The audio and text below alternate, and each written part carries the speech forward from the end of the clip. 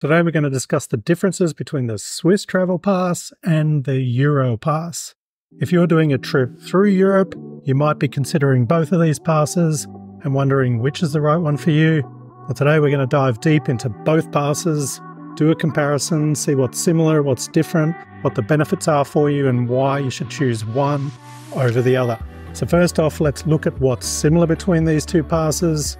When you're focusing in on Switzerland, basically they both cover the whole train system, but the Eurail Pass doesn't cover the more local transport and only covers a few select lakes when it comes to boat trips, like the two lakes on either side of Interlaken, Brienz and Thun. They're covered, and there's a few little trips like on the Zugersee, which is around Zug, and one in Lake Constance, but in general boat trips are not covered. And local transport, so trams are not covered, but you can use the trains in the cities to get around. So what's the main difference between the two? Well, of course, the Eurail Pass covers Europe. So if you're traveling from Paris through Switzerland to Milan, it's definitely worth considering. You need to add up what all these legs cost to see whether it's really worth it.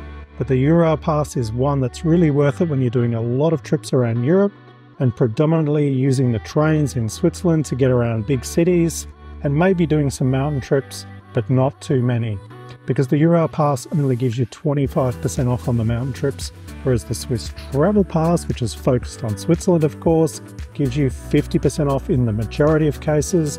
A few of them around Lake Lucerne are even free. Yay! And so that's where you save big with the Swiss Travel Pass.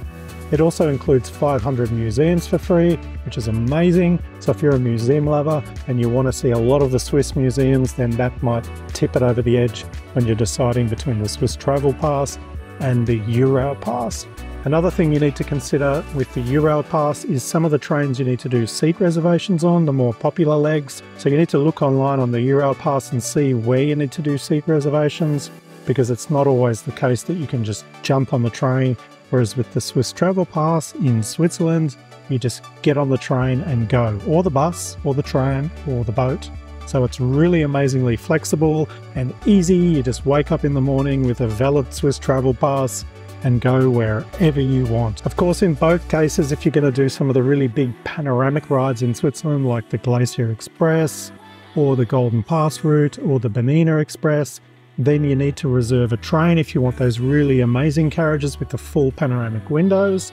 If you're just catching a local train on the same route, which you can do and we locals do all the time, then you don't need to make a seat reservation. But on the special panoramic trains, you do.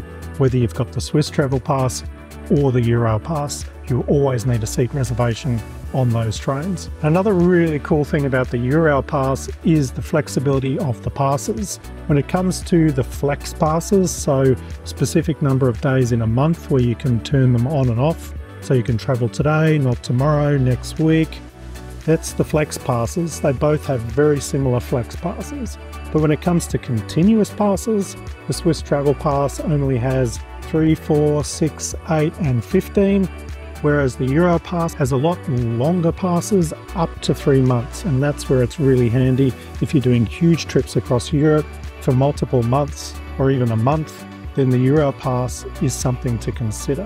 It can be a little bit cheaper as well. You need to compare the passes, but you also need to know what's not included, and that's why you need to seriously think, am I spending a lot of time in Switzerland, or am I just passing through and doing a few mountain trips? Then the Eurail Pass is a better option for you. Whereas if you're spending a lot of time in Switzerland and doing a lot of mountain travel and a lot of museums, then of course the Swiss Travel Pass is the way to go. It can save you tons of money. Of course, you might also want to consider the half fare card, and I've got a video up here all about that for you to check out as well, which can save you tons of money on travel in Switzerland, and it could supplement your Eurail Pass and cover the things that are costing you tons of money. So think about that as well. And of course, if you're still confused about which pass to pick, have a look at my travel pass selection option down below. There's a link where I can help you find the right travel pass and get through all of this confusion, because it's not simple. I understand that there's so many details and it's so complicated. And if you liked the video, be sure to give it a thumbs up. And if you want to see more Swiss travel videos, be sure to subscribe down below. See you in the next one.